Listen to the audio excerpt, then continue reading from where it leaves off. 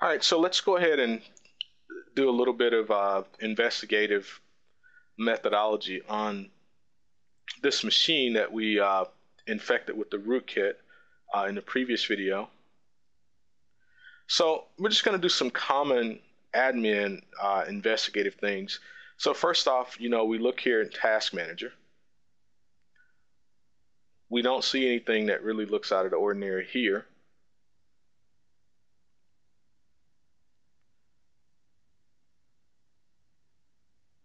All right, so if we do task list, we see that there's nothing, going on there. And this is just like going to Task Manager processes. But, you can, do things like find string and stuff like that as well. So now that should be an indication that something's wrong. When I did find string hxdef, noticed the command prompt just went away. Now we can do other things as well. Let's see if we can find NC. Now keep in mind, I just wanted to show you that behavior because, why would the investigator or the person that thinks they're infected even be looking for netcat or hxdef? They wouldn't even know that.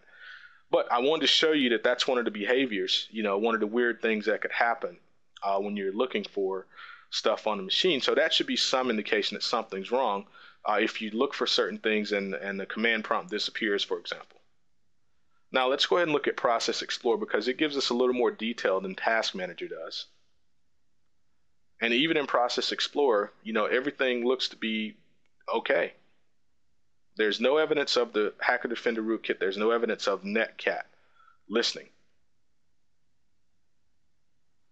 So again, an administrator or even a entry-level person doing live forensics, they're really not finding. They're not going to find much. Now we're going to do netstat-an. We can see there's nothing listening on port 100. Which we know from the previous video that there is netcat listening on port 100 because we were able to telnet into it and get a command prompt. So there's nothing on 100. Netstat shows us nothing.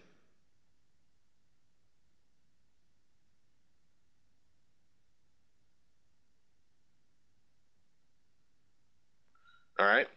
So that pretty much shows us that. Now we're going to do SC query here. And basically what SC query is it shows you all of the services, status of all the services that are currently running. Now, obviously that's too much to display. So let's write it out to a text file named query.txt so we can actually look at it. All right, so here it is. So what we see here is we can see all the running services, and notice none of these services actually show anything related to anything being per se wrong. You have to ignore the black flashing there. I got some little bit of weirdness going on with my recorder. So you can see ISAdmin and other services, but nothing out of the ordinary here.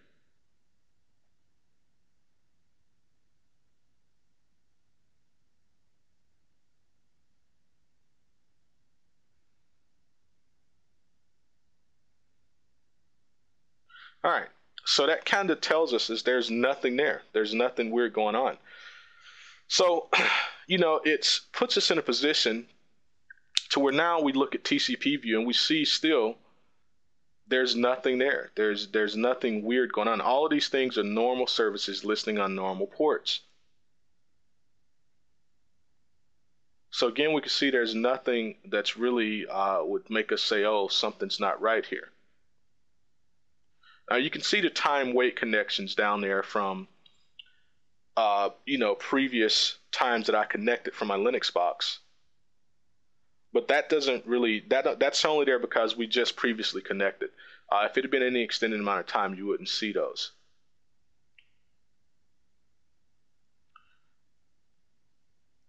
All right, so, doing all of those normal things really doesn't show us anything. But let's take a step back for 1 second and go back to our command prompt here. And let's write the netstat out to a text file as well. And let's read that. Not nethood, netstat. Again, no 100. We could search for 100 if this were a bigger netstat output. And we can see there's nothing there.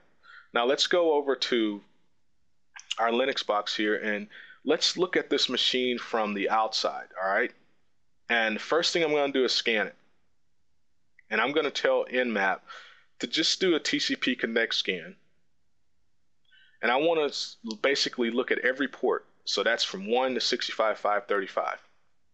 And you do need to tell Nmap that because by default, it's only going to scan, the first 1,400 or so common ports. Now we can see, look right here, we can see that there is indeed something listening on port 100 right there. So even now, netstat told us something different than that. Remember, when we did netstat on the actual victim machine, it told us that there is nothing listening on port 100. And looking here, we can see that there is indeed something listening on port 100. So now we've got a conflict here between, what Nmap is telling us externally and what netstat told us locally on the machine. So that should be one clue that something's not right. If you look at the machine remotely or from another machine and you see ports and services that you don't see locally, something's not right. Something's being hidden from you. So let's go back and let's do that comparison once more. All right. No port 100. Nothing listing on 100. All right. Something is listing on 100. So who's right? Is Nmap right remotely or is netstat right locally? Now, your instinct would typically tell you as an admin that what's right is probably what's on the local machine, but let's just telnet to that port. This is a common enumeration or discovery technique. Well, if we telnet to that port, we get a command prompt. All right, what that tells us is something that somebody has a back door on that machine, because when we telnet to that port, we instantly get a shell. No login, no nothing. So we know there's a back door there. It's listing on port 100. Now what this is going to do for you, and again, see it's nothing on 100 per netstat, is when you do get the hard drive and you do forensics, we're getting stuff that we're able to actually look for. So if we do a find string for 100 on that IP, so let's do the IP and then colon 100. Oh, excuse me, wrong port there. Let's do that again.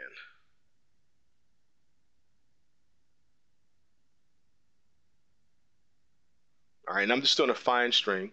It disappears on us. So remember, the rootkit is hiding port 100, so that behavior is normal. Now,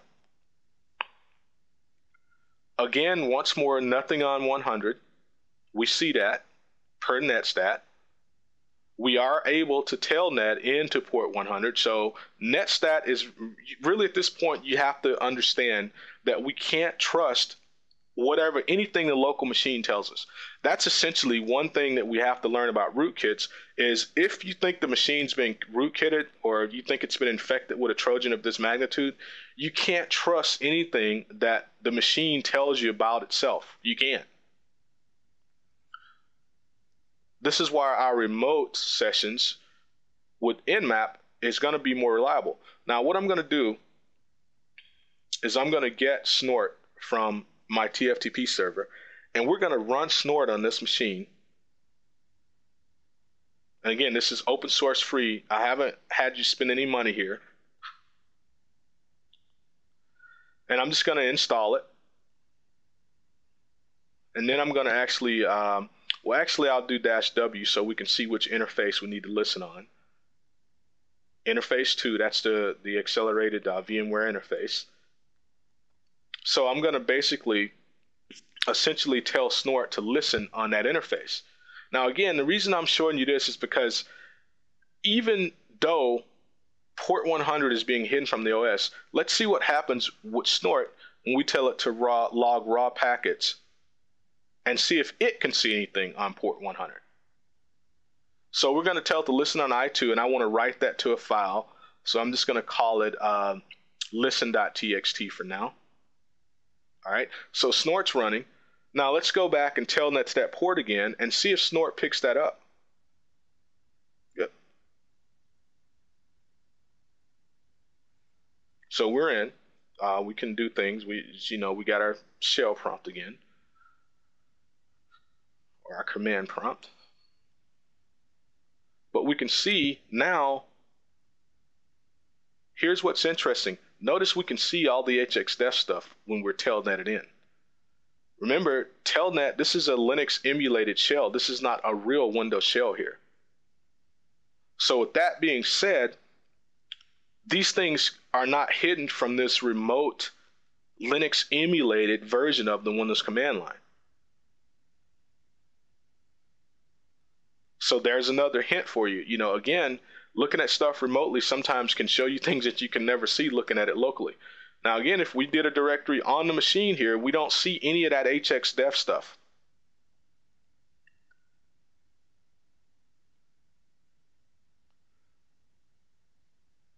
Now, part of the reason I did this is I want forensics people to understand, look, you got to move past being able to find stuff on the hard drive, because it requires a lot more than that now, especially if you're going to be investigating things like attacks, compromises, data loss, and stuff like that.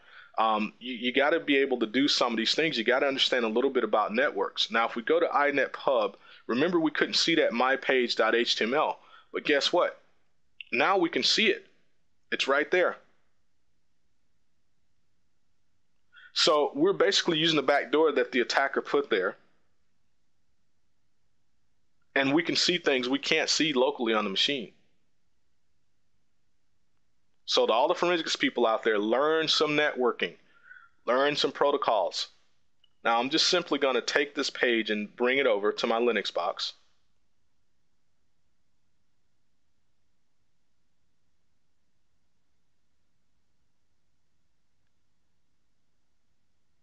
Well, looks like our shell hung up on us there. So let's just bring that back up and do it again.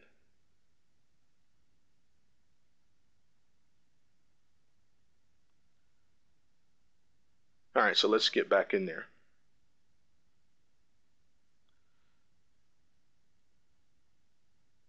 All right, and this time we will TFTP it to the proper IP address, which my Linux is actually 112.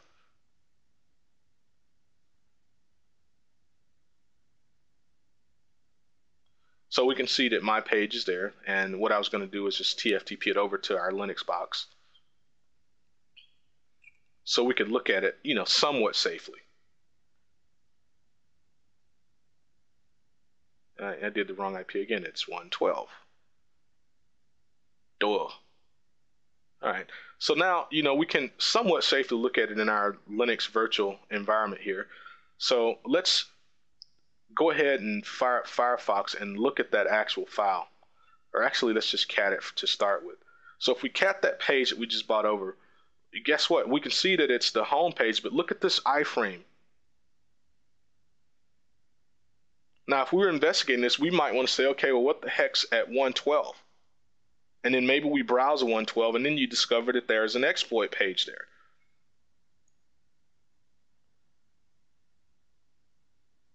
So that should tell us something.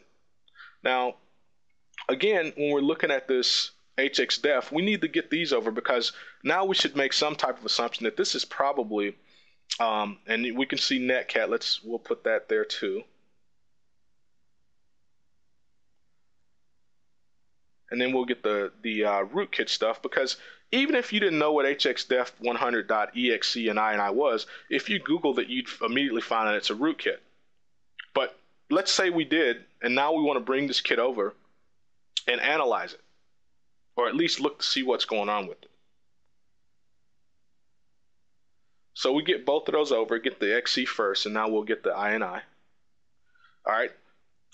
And now we're going to actually take a look at those. Now, again, we're playing the role of an investigator now, not the hacker anymore. We're investigating this. So if we read that file, look at all of this. So now some things should start to make sense to us as we scroll through and actually study this INI file. For example, there's a tag there, hidden ports, and look at what ports it's hiding. Okay, well now you should say, okay, that's why. And you can see Netcat listening on that port. This is why we had something listening on port 100 and we couldn't see it. We can also now see why we're able to browse to that page and see it. However, we're not able to see that page when we actually go to that machine and look in inet pub directory, because we can see that it's hidden from everything except for W3WP. I'm going out to Google here and Googling that to show you. We can see here what W3WP is. It's an IIS application pool process. So even if you didn't know what it was showing the hidden stuff to, you go out and look at it and you see, oh, this is what serves the actual web page out. So that would make sense that you can see the page if you browse there, because this one service on the machine is allowed to see it, but nothing else is. This is why we couldn't see it in Explorer and all the other ways we were trying to find stuff on the actual victim. Now, rcommand.exe is another process or program that can actually see stuff. And what this is just a copy of command.exe renamed. Now, these are all the things that are being hidden.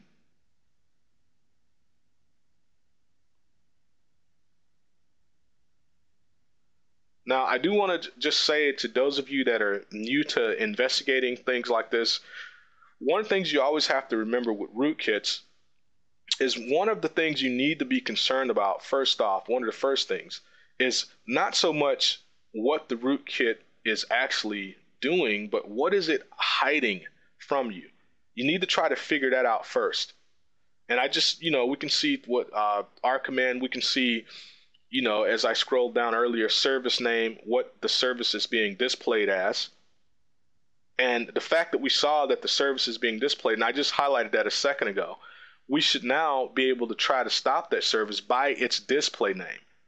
Now, again, when this command line is to do that, let's stop snort here and see what snort's able to tell us. So what are we looking for? Well, what was hidden from us? Port 100. Let's see if port 100 shows up here. Look at that. We get some hits. We can see that there's connection to port 100. So again, from the system side, everything's hidden, but from the network side, not so much. We can see port 100 all through here. So if we had snort running, when the attacker connected, we might be able to see who he is and where he's connecting from.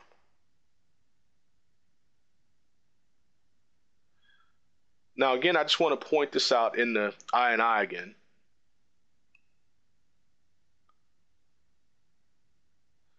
With our command, we should be able to see things because it's showing that these processes are able to see things. That's why we have it on the root processes here. So W3WP can see things, so can our command.exe.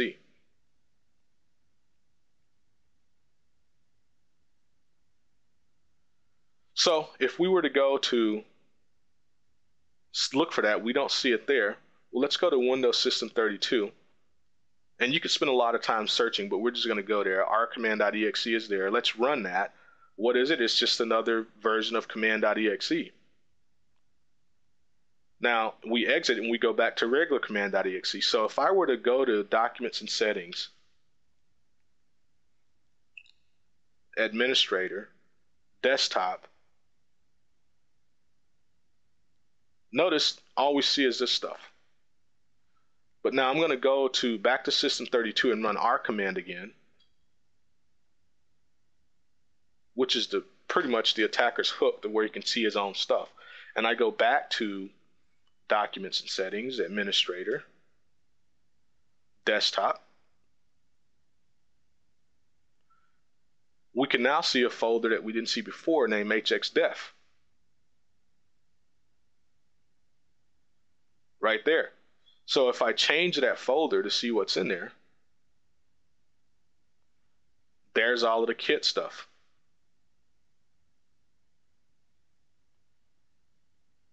Now, again, we couldn't have come to any of these conclusions without looking at this machine remotely first. And here's the INI stuff that we copied over, that we examined.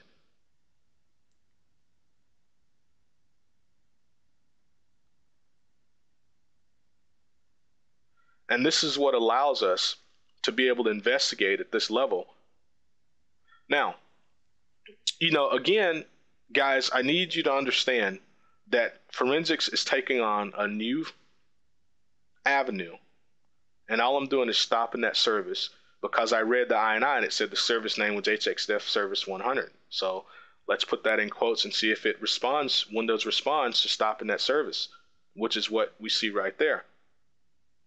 Now again, where I got that is if we go back and look at the INI here, it shows us that that's the display name for the service.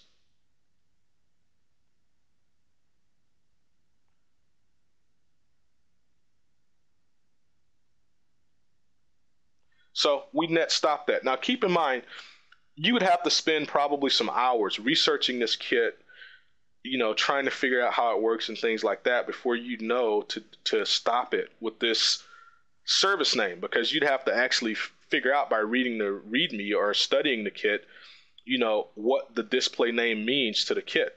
But we can see it says it stopped. All right. And now with that stopped and we go to Task Manager again, we're going to see stuff that we didn't see before we stopped it. Like, for example, Netcat. Right there, it's running. We couldn't see that before, but since we stopped the kit, now we can.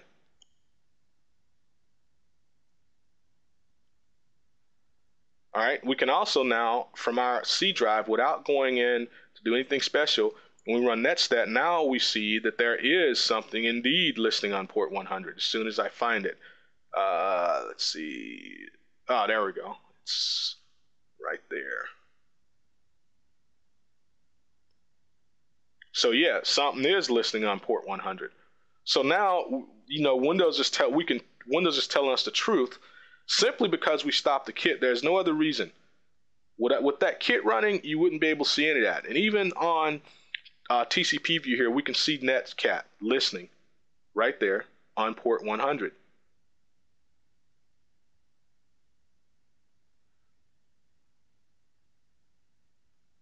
Now, I say this a lot. I've said it before. But you guys that do forensics, this is kind of like some of my ways of relaying to you and giving you my opinion, and it is just my opinion, that if you're doing forensics, you really got to learn a little bit about networks, how networks work. You got to learn a little bit about protocols, how things are transferred from one place to the other. Additionally, those of you that are pen testers, you got to know a little bit about forensics, because when we get to things like covering your tracks, anti-forensics, anti-incident response, well, you can't really do anti-forensics if you don't really understand a little bit about forensics at least. You can't do anti-incident response if you don't really understand the process that goes into an incident response situation. So part of this video, the first part was just to really get you a little bit deeper into some of the post-exploitation stuff. Some interesting things, and we're going to expand on this a lot more. We're probably going to make this into a whole series of probably 10 videos. One of the things I want to do next is I want to take this HXDEF Hacker Defender rootkit. Again, it's a known rootkit, but we do have to exercise some responsibility here and not put stuff out here that could get somebody in a lot of trouble real fast. But what we're going to do with this is we're going to take the HXDEF rootkit, we're going to take that executable, we're going to throw it into Ali, throw it into IDA Pro, and we're going to reverse it a little bit and try to figure out exactly what it's doing. Now, there's documentation that can tell us, but I think it'll be more fun if we break this thing open, unpack it, and actually try to figure out what it's doing on our own. You'll understand it better, and you'll understand when you see other malicious programs that do similar things, and you'll know kind of where to start. So hopefully you guys got a little bit out of this and gave you some more ideas on some things that could be done. And I'll look forward to seeing you later when we break this kit down in Ali or IDA Pro. And we'll probably do it in both, because I know some of you swear by IDA, some of you swear by Ali. So we'll probably just do a breakdown of it in both of those. to let you see what the process would look like. Thanks for watching.